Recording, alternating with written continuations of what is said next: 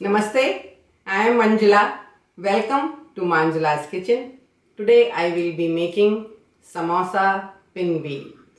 This is a great twist to a popular, most wanted Indian snack, samosa. These can either be served as a mouth-watering appetizer or as a chaat. This recipe will serve 4 to 5. To make samosa pinwheels, we will need: for dough, we need 1 cup of all-purpose flour, Maida or plain flour, 2 tablespoons of fine semolina or sooji, 3 tablespoons of oil, half a teaspoon of salt, namak, and about 1/3 cup of cold water. For filling, we need 4 medium-sized potatoes, which I have already boiled, peeled and roughly mashed, and this will make 2.5 cups of mashed potatoes, half a cup of green peas boiled, and I am using the frozen green peas, 1 teaspoon of cumin seed, jeera, 2 teaspoon of coriander powder, dhania, half a teaspoon of red chili powder, lal mirch, half a teaspoon of garam masala, 1 teaspoon of mango powder, amchur, 1/4 teaspoon of salt, namak, 1 tablespoon of chopped green chili, hari mirch, 2 tablespoons of chopped cilantro, hara dhania. We also need 2 tablespoons of all-purpose flour, maida, and about 1/4 cup of water to make a thin batter. First I will make dough. All-purpose flour, maida, semolina, sooji, salt, oil. Mix it well. Flour is looking very crumbly, and this is the time we are ready to add the water. So we are going to use about 1/3 cup of water. So don't add all at the same time. Add slowly. And don't knead the dough, just mix it. And dough should be soft. It should be a little bit softer than we need because semolina will absorb the water. And we will need more water. I have used all 1/3 cup of water. So it's looking good, and I'm going to cover it and let it sit for at least 15 minutes. While dough is sitting, we can get ready and make our filling. So here we have already boiled the potatoes and mashed. Make sure it's not very smooth, it's rough, but doesn't have too many big pieces. So green peas, which I have already boiled and squeeze the water out. So let's mix these green peas. Mango powder, garam masala, coriander powder, cumin seed, salt, red pepper, green chilies, cilantro. So just mix it well. Mix is ready. Everything is mixed really well, and it has a nice smell of garam masala. This is the time, if you want, you can taste the filling and adjust the salt, pepper or mango powder to your taste. Remember, after frying, it will not be this hot what you feel the heat in the mix. And now let's make the batter. So we are going to add the water and mix it. It should be thin batter. Mix it well.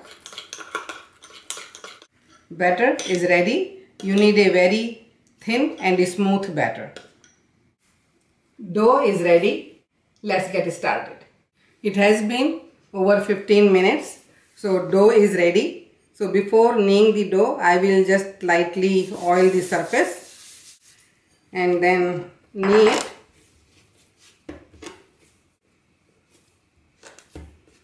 Okay, it's looking good.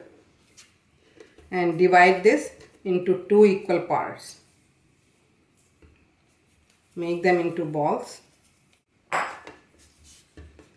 and we are going to roll each ball into about 11-inch diameter. Now let's roll the dough. Roll it from the side, otherwise side will be thicker and center will become very thin.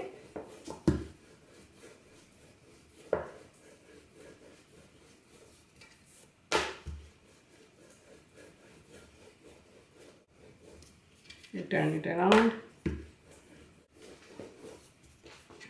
turn this around again.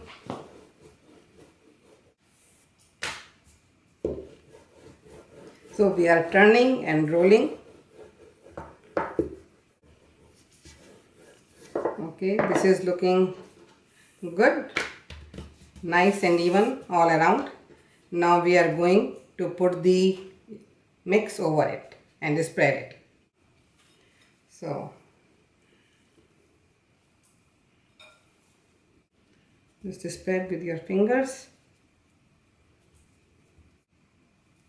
So we used about half the filling. To make it easy, just oil the rolling pin and just go over lightly. So this is much easier and it rolls out very evenly. And then roll this as a log. So take it from one side, roll it tight.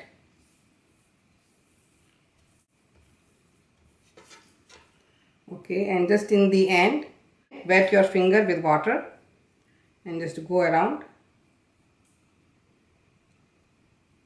and press it down, looking good, and roll it. Roll it for a few times, and this is looking really good. And now we are going to slice it. Okay, so cut off the ends about 1 inch and now cut them in about half-inch pieces.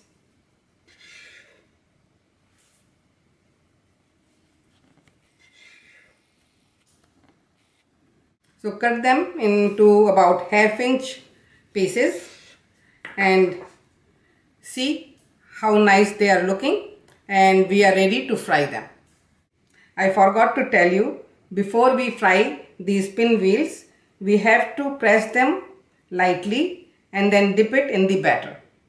Heat is on medium, oil should be moderately hot. So now we are ready to fry the pinwheels. So first we should dip it in batter and then fry them.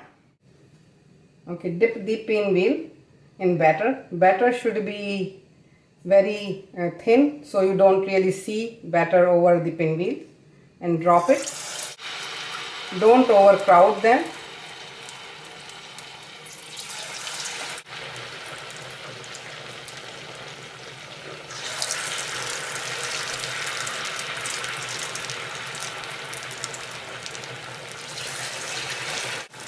Just wait 1 minute before we turn them over. Okay, and now it's time. It has been about a minute and you see it has started changing the color very nicely. It will take about 3 minutes before they are ready, and the both sides they should be very nicely browned.